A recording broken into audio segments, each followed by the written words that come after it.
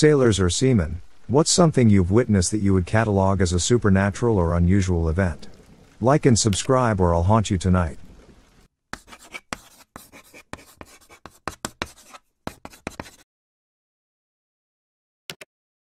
This happened to me and my father while not exactly on open water. In the late 80s and early 90s, my dad was living and working around the Prince William Sound in Alaska as a logger.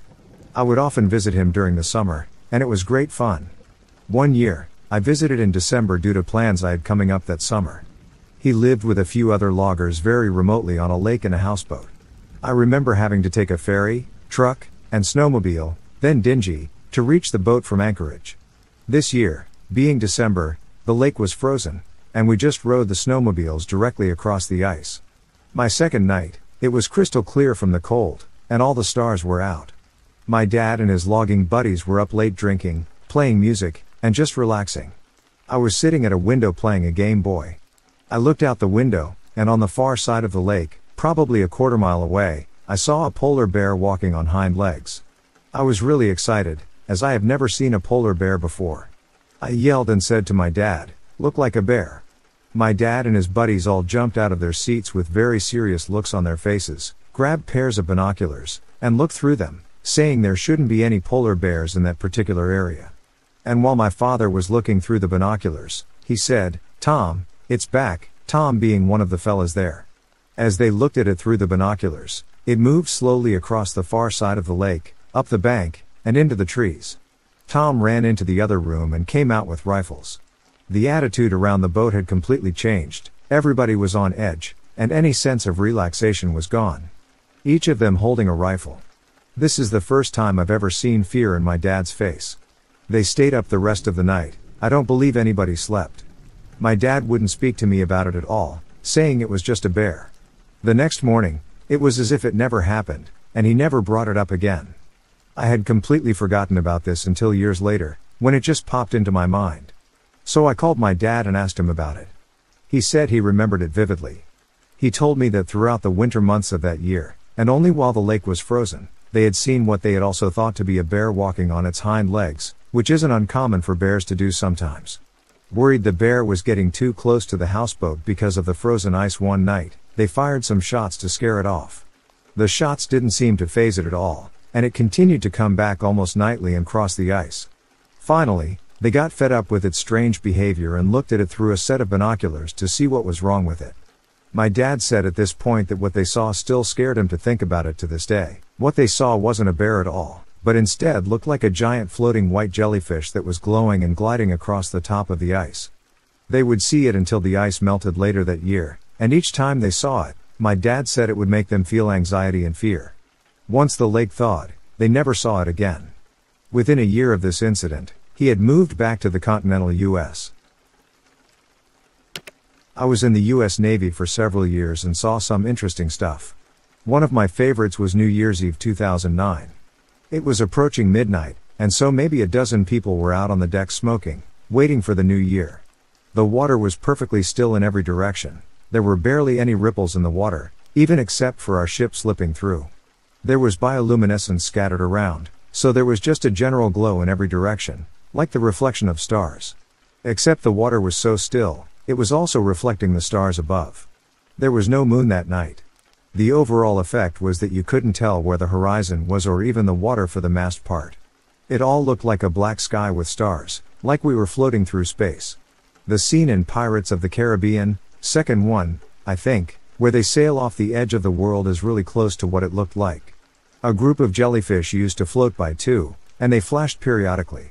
So you would have these really slow-moving, pulsating lights drifting under you and around the decks.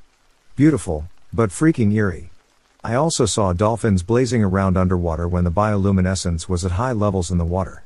They leave trails behind them like comets. Near the Gulf of Aden, the water each morning would be perfectly still. I would go outside for a few minutes each morning, and seeing perfectly flat seas in every direction was always very odd. I didn't know the ocean would do that. Finally, we were out in the middle of the ocean one day, about to do quals on some of the guns we have on deck.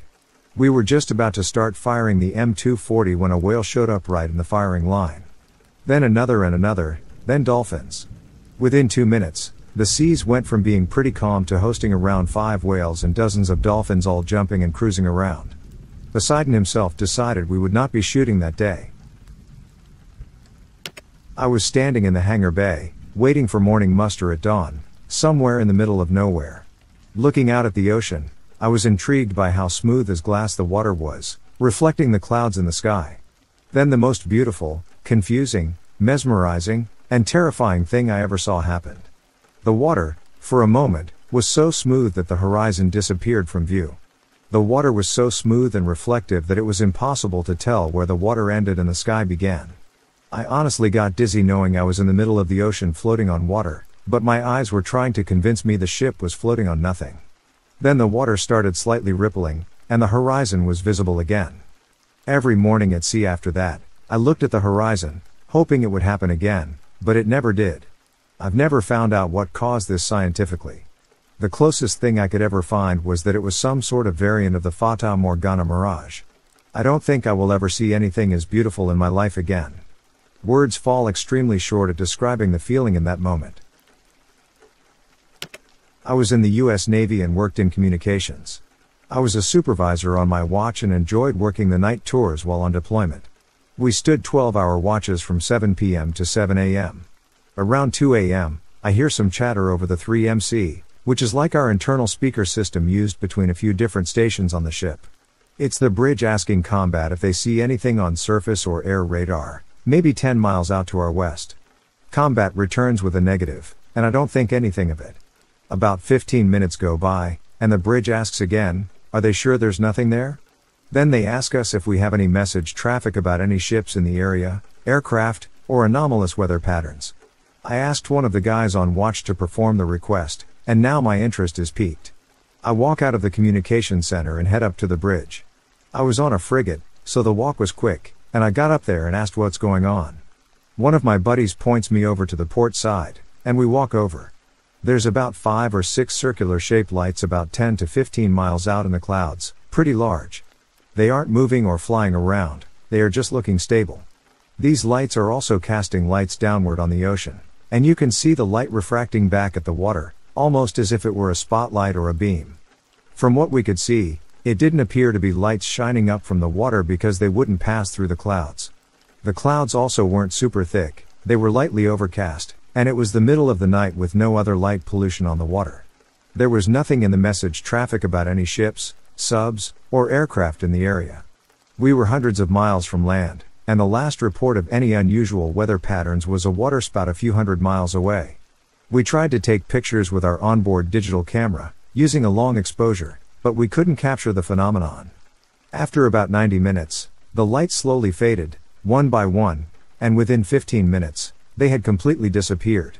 I'm sure there's some sort of weather or atmospheric condition for what we saw, but for all intents and purposes, it fit the description of a UFO, or unidentified flying object. I work security on different ships. One time during night shift on a cruise ship, my colleague and I were in the security office watching the CCTV cameras and just talking some stuff to pass the time. At the exact same time, we both saw a black figure or shadow pass in front of the camera in the children's play area. We both got super freaked out but kept watching the other cameras in the vicinity to see if whatever it was passed by those, as it was the only way it could go from where we saw it and there was no way it could leave the area without passing by in front of one of the cameras. It never did, so we went to the area to check it out but obviously found nothing. Afterwards, we went back to review the footage and didn't see any shadows moving in that camera again. Even though we both saw it for the first time in the live feed, needless to say, we kind of started avoiding the kids' area at night after that. A lot of death happens out at sea. I was on navigation watch with the second mate one night off the Philippines. The ship was on autopilot, making for Manila. It was a clear, still dark night. Through the binoculars, I picked up the navigation lights of another ship about 5 degrees off the port bow. It was well off, but I noted the bearing and checked the radar. Nothing, this was not unusual. If it was one of the small local fishing vessels, they can be hard to pick up. On the other hand, they usually don't bother with navigation lights either. Quickish technical detail, skip if familiar with the purpose and function of navigation lights. Navigation lights on a vessel are baffled, so they can only be seen from a certain direction. Looking at a boat dead ahead, coming toward you, you will see a red light to the right of a green light. This is what I could see. If the boat turns to its right, or starboard, the two lights will begin to move together, and the green light will fade from view because of the baffles that are around it. As the turn continues, you will be able to see the red port, their left side, light only, and a bit later, the white stern light will appear as the red fades behind its baffles. This way, you can tell in an instant the orientation of another vessel in the dark. 10 minutes passed, and I checked the bearing again. Still 5 degrees off the port bow, red and green are visible. I checked the radar again, still nothing. I alerted the second mate. 5 minutes later, nothing changed, nothing was on the radar. We were in a collision with an invisible vessel that was steadily getting closer. As a precaution, we switched back to manual steering, and I took the helm. By now, I could make out the lights without the binoculars, still coming directly at us. We were on the verge of taking evasive measures when suddenly the lights started moving together. We assumed that the other vessel had finally spotted us and was turning away to their right. I was expecting the red light to fade from view. Except it didn't. The two lights simply swapped positions, the red went to the left and the green went to the right. They remained 5 degrees off the port bow. And then they moved back again. Still, nothing on radar, nothing through the binoculars. We eventually passed the lights within 20 meters. From the wing of the bridge, I could see with perfect clarity straight down at it, whatever it was.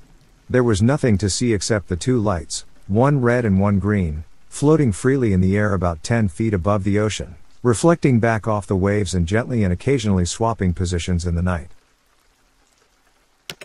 I only worked as a walk-on, walk-off cabin attendant, but the old sea dogs always had far-fetched stories to tell. The engineer teaching us about watertight doors told us a story that happened to him on another ship that the same company used to own but was decommissioned and scrapped in 2011. These watertight doors separate the different bulkheads, underwater compartments that stop the whole ship from sinking if there is a hole in the hull. Think about the metal doors that slid down in the engine room of the Titanic. These doors are always closed. To get from compartment to compartment, there was a lever that you pulled, and the door opened. You stepped through, and as soon as you let go of the lever, the door would close. For the safety of the ship, it would close tight, even if there was a person blocking it. On this older ship, there was an engineer who tripped and was crushed to death in one of these doors. Years later, this engineer who told me the story tripped and fell on that same door and was about to be crushed to death in the same way. But just before killing him, it stopped and opened again, despite no one being around and nothing touching the lever. And before anyone says that, there must have been some safety device installed. No, as I said before, the job of these doors is to close no matter what or who is in the way.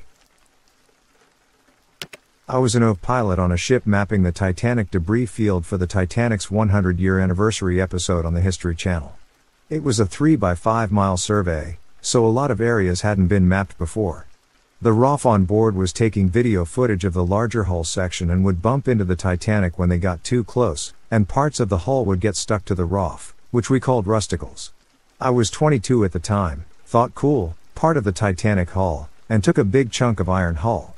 I wrote to my dad about it, very excited about my new artifact. He has been an ocean explorer for my whole life and is very easygoing pretty much all the time, but he became extremely serious after I told him. He said, "Let's not tempt fate here. Don't ever take anything from a grave site, ever. Throw it back in the ocean, please." I guess he has friends who swore they had become cursed after taking artifacts from grave sites, like the strange curses of the archaeologists who opened some of the pyramids of Egypt. So as any 22-year-old would do, I kept it in my bunk room. Sure enough, the next day I got this awful fever and felt terribly ill. I was very off and was bedridden on a work trip. No one else on the ship was sick, and of course I naturally thought, I'm cursed, I got the plague, so I threw it back when we were back over the wreck site, and sure enough, I got better that day. I mentioned it to some of our more senior team members, and they all had stories of people getting cursed after taking and keeping things from a grave site. And that things would get better if they returned what they had taken. Weird juju there, respect the dead. This happened to a friend of mine, let's call him Dave, who worked on an offshore rig. He wasn't much of a believer in supernatural stuff or spirits.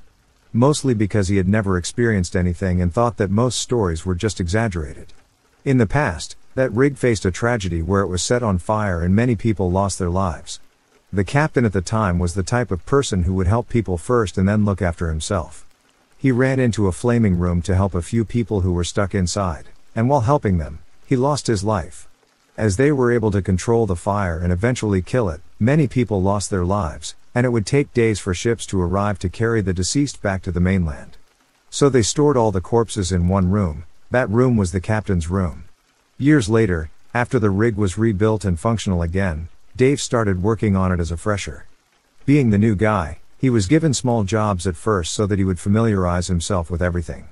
He didn't know this when he joined, but the room that was allotted to him was the same room that they stored the bodies in, as well as the captain's room. Dave was supposed to have a roommate bunk with him, but the guy would join him a week later. Before his roommate joined, every other night Dave would wake up to be violently shaken in his bed while hearing someone yell, "There's a fire, there's a fire." He would also dream of people that he never knew. He'd see their faces, and the next thing would be glimpses of them burned. This frightened out of Dave. He approached his captain and spoke to him about all that happened. His captain then revealed the whole story of what happened and whose room he was occupying. The captain told Dave that if this persisted, he'd change the room. But fortunately, that was the same day Dave's roommate joined, and the thing stopped happening. One day, while getting off a crane from the ladder, Dave missed his step and was about to fall. Although it was just a few feet above the platform, with all the equipment he had on, he would have definitely fractured something and wouldn't be able to work for months. But as he was falling, someone held him from behind and pushed him back onto the ladder. He grabbed on and got down safely. As he turned to thank the person, he could find nobody there. When he went to the cafeteria, he asked his colleagues who were out there with him so that he could thank them. His colleagues revealed that he was the only one out there at that time. He found it weird but didn't say much about it. Dave approached the captain again and spoke to him about this. His captain told him that it was most likely the captain who died on the rig, saving and helping people while he still could. Now if you ask Dave about his belief in this stuff, he'll give you a really puzzled look, as though he himself is still trying to make logic and reason out of what he experienced. I was in the USN from 2010 to 2014 and deployed twice on 2 different ships. The first ship I was on was the USS Pearl Harbor LSD-52, and we were deployed doing a Westpac. There was a span of time when we were just sailing around in open waters, not near any land whatsoever. I was one of the topside watchstanders, meaning that I was responsible for reporting any other sea or air activity, i.e., other boats or airplanes. The area we were in was so incredibly remote that there was almost no activity anywhere. We didn't see a single boat or plane for days.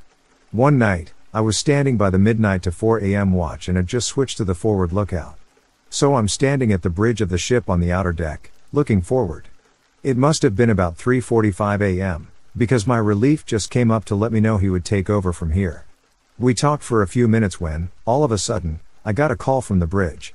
The officer on duty was asking me what that was. Me and my watch relief look forward, and there is this giant light coming out of the ocean. This thing was huge, probably the size of 2 mobile homes put side by side. It comes up from the ocean and then passes overhead, maybe 70 feet from the top of the ship, and there was absolutely no sound.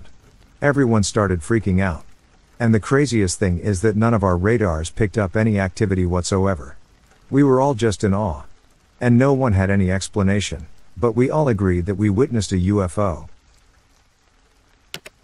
One of my dad's best friends in high school was a yacht guy, and he did the thing where he sailed around the world years and years ago. He went with his wife, my dad, my uncle, and a few others of their good friends. They always talked it up and never really shut up about it.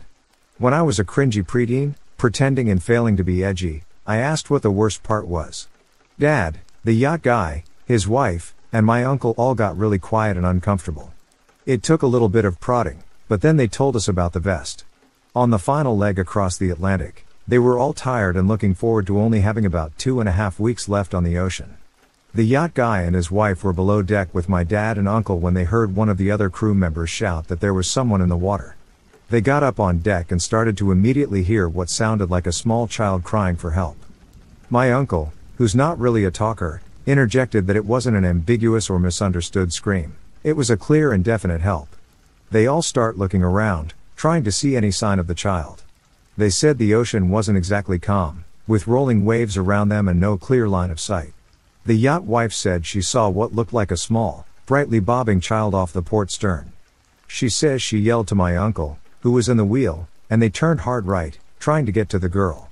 After another minute of cries for help, there was suddenly a piercing scream and then silence.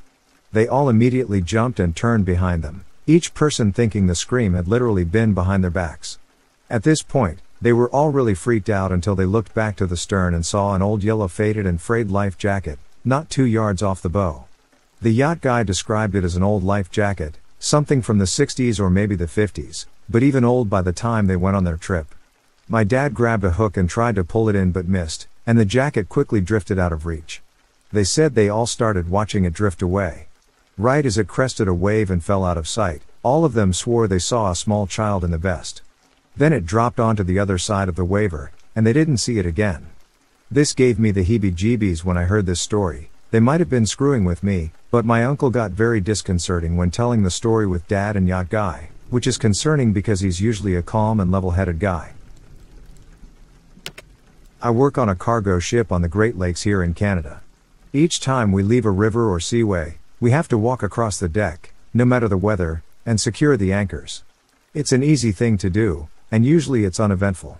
It was a beautiful clear night, and as the stars twinkled, I couldn't help but gaze up at them as I walked the starboard deck forward.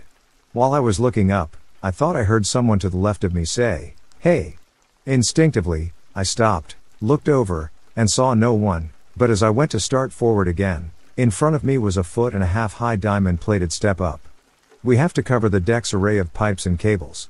I would have tripped up and hit the steel deck like a bag of sand, as I've seen happen before.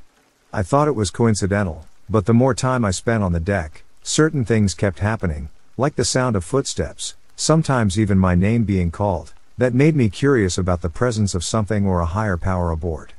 I brushed it off and let it sit in the back of my mind, and I convinced myself I wasn't going mad. Sure enough, the season ended, and I went home for the winter. When time came to head back in the spring, there was talk about a person named Larry amongst the winter work welders. They were talking about him as if he were a person of great interest, a person who was cheery but you don't mess with, a sailor, by the sounds of it. They talked about him messing around, causing a stir over the winter on multiple occasions. I decided to ask about this Larry guy, as in the marine industry people come and go, thinking I might know of him. It turns out Larry was an old seafarer who passed away years ago but still comes out for his watch on deck. Some said they'd seen him in the corner of their eye but paid no attention, as a deckhand would if he noticed a mate watching him scrub the deck. Others said they heard him, and others said he kept hiding their tools, which I couldn't help but laugh at. Anyway, I am a believer in spirits and or the presence of a higher power. I think he looks out for the safety of the boat and the crew aboard her. Or maybe spending a month or more aboard a 740-foot freighter makes one hear what is not heard by others. I'd like to believe the former. Anyway, thanks Larry, old buddy. Saved me from some busted up chins, maybe even a few teeth. I owe you one.